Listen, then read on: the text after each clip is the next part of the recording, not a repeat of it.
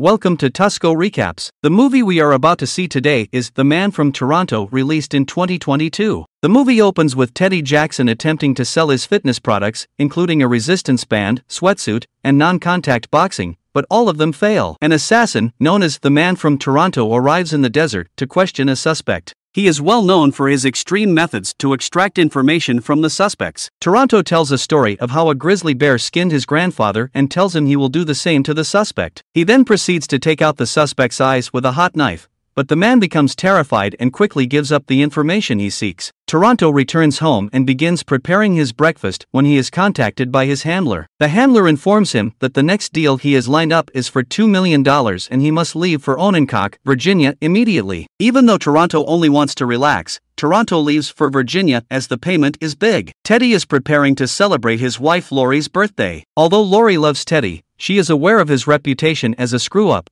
to the point that her co-workers refer to an error as "teddying things up." He sets up a romantic getaway by booking a cabin in Ononcock, Virginia, but the address didn't get printed clearly because of the printer's low toner, which he forgot to replace. Teddy arrives at work and meets with his boss Marty, who is frustrated with Teddy because he printed flyers for their gym without an address or a phone number. While Marty likes Teddy, he is forced to fire him. Teddy, not wanting to ruin his wife's birthday, didn't inform her about him getting fired. Later, Teddy and Lori arrive at the spa where he is treating her for her birthday. He drops her off and then makes his way to the cabin. Teddy misreads the address because of the low toner situation and ends up where Toronto is supposed to meet his target, at a cabin. The thugs in the house bring Teddy to the basement, under the impression that he is the man from Toronto. Teddy realizes he's in trouble and tries to comb their hostage. One of the thugs starts talking about the infamous reputation of Toronto and the man gets terrified and ends up giving the thugs a code number to activate a bomb. Moments later, a flash grenade is dropped into the basement, and FBI agents storm the house, apprehending all the men, including Teddy. Teddy is interrogated by two agents, who acknowledge that he is not the man from Toronto, but the agents require the man from Toronto to assist them in apprehending former Venezuelan Colonel Sebastian Marin. He tried to orchestrate a coup to overthrow the Venezuelan government the previous year, but U.S. intelligence prevented him. Marin and his wife Daniela managed to flee and are now plotting to assassinate the current president of Venezuela. Now, the FBI wants Teddy to keep pretending to be the man from Toronto to approach Marin and bring him down. Agent Santoro is given the responsibility of taking care of Lori while Teddy is at work, but Teddy feels threatened by Santoro due to his charm and good looks. Teddy hasn't told Lori about getting fired from the job, so he informs her that he has to leave for Washington, D.C. immediately to do a presentation at a convention and his friend Santoro will accompany her. Santoro escorts her while she spends time with her friend Annie. The handler informs Toronto of the mix-up and provides him with Teddy's contact information. He discovers Teddy's fitness ads and cannot believe that this is the man who has been mistaken for him. He tracks Teddy down as the agents bring him to meet with Daniela. Instead of meeting Marin, Daniela has her men accompany Teddy to a hangar. As it turns out, the bomb has two codes and Teddy needs to get the second code from a guy named Mr. Green, who is in Puerto Rico attending a conference. At gunpoint, Toronto forces one of the FBI agents to follow them. Teddy finds himself on a plane bound for Puerto Rico with Daniela's men. Toronto infiltrates the plane in mid-flight and reveals himself as the man they were looking for, though they continue to believe that Teddy is the true assassin. A fight ensues during which Teddy pulls a lever by mistake, opening the cargo door of the plane. He screwed up again. Toronto kills all of Martin's men, saves Teddy from falling off the plane, and prevents the plane from collapsing into the ocean. They land the plane in a field and start making their way out on foot after the plane explodes. The handler contacts Toronto and blames him for not killing Teddy because they do not leave any witnesses. She warns him not to screw up as he did once in Minnesota. Toronto tells Teddy that they must find Mr. Green and bring him to Marin because Marin has already seen Teddy's photo and believes he is Toronto. Another assassin, the man from Miami, arrives at a golf course to beat his target with a golf club. He receives a call from the handler, who offers him a contract to handle the mess with Toronto. Miami agrees and then murders the other golfer who witnessed the incident. Toronto takes Teddy to a technology convention where they will meet Mr. Green. He instructs Teddy on how to convincingly impersonate him so that they can find Green. Teddy is led into a room by one of Marin's men while Toronto instructs him through an earpiece. He has to interrogate for captive men to find out who is Mr. Green. He is given knives to torture them into talking,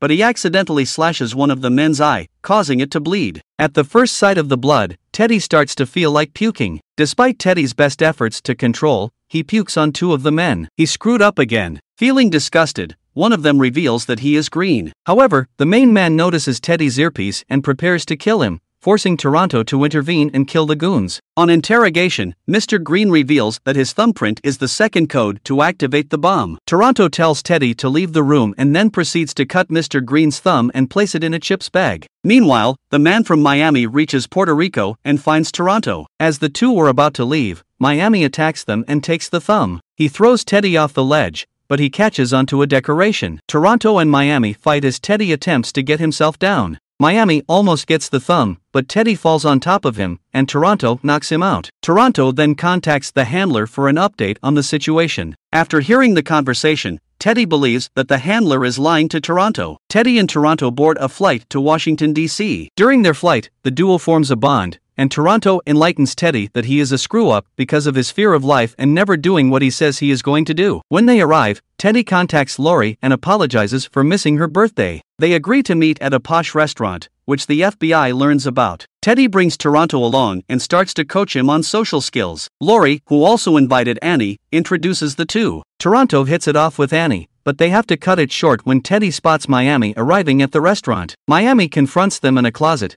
and reveals that the handler hired him to eliminate Toronto, saying he has gone Minnesota again. A fight ensues, and Toronto is shot in the leg, while Miami manages to secure the thumb and leave. The FBI arrives on the scene, but the duo manages to escape. They steal a cop car to get to Miami because he and the handler are meeting with Marin. On the way to Marin's hotel room, Teddy asks Toronto about a job in Minnesota that keeps being brought up. Toronto explains that he was supposed to kill a man who owed gambling debts to the wrong people, but he stopped when he saw the man's kid. Toronto later regretted it because the man went on to commit a rampage. Once he gets his money, he wants to open his own restaurant and not kill anymore. The handler in Miami meet with Marin and Daniela at the hotel. Teddy and Toronto show up and Teddy claims that he is the real Toronto and Toronto is just his shadow man. Despite the handler's efforts to convince Marin that it is not him, Marin grows suspicious. Meanwhile, the FBI tracks the location of the stolen cop car and storms the place. Marin and Daniela get arrested, but the handler and Miami manage to escape. Toronto escapes with the $2 million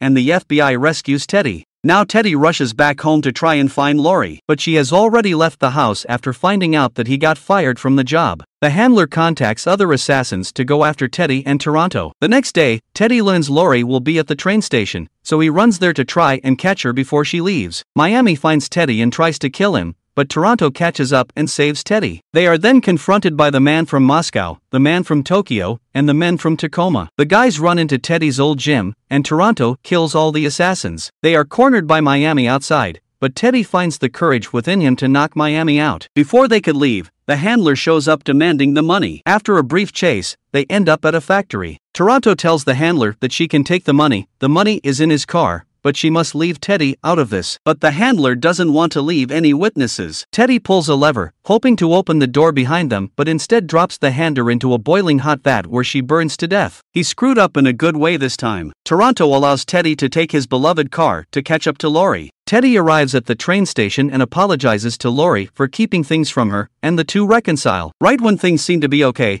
Toronto's car gets plowed by a train because Teddy left it on the tracks, scattering all the money. 1 year later, Teddy and Lori are expecting a baby. Toronto has opened his restaurant and is dating Annie. Teddy's no-contact boxing gym business has taken off and he even made Toronto his partner in the business. But Toronto still wants to kill Teddy for destroying his beloved car. Thanks for watching. See you in the next video.